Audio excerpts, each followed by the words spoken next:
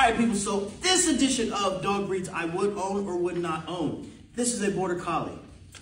One of the smartest dogs I've ever seen is a Border Collie named Maker from John K9 down in Florida. And this is a dog I would own. But if you do not have time to give this dog mental stimulation, they are going to be destructive because they are so smart. They are going to learn how to get away with things. They're going to learn how to cheat the system, especially if you don't give them something to do. Right, you need to work already. You see, she's like, come on, let's work. You're talking too much.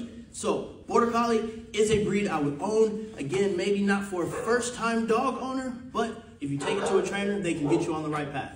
Stay sharp, my friend.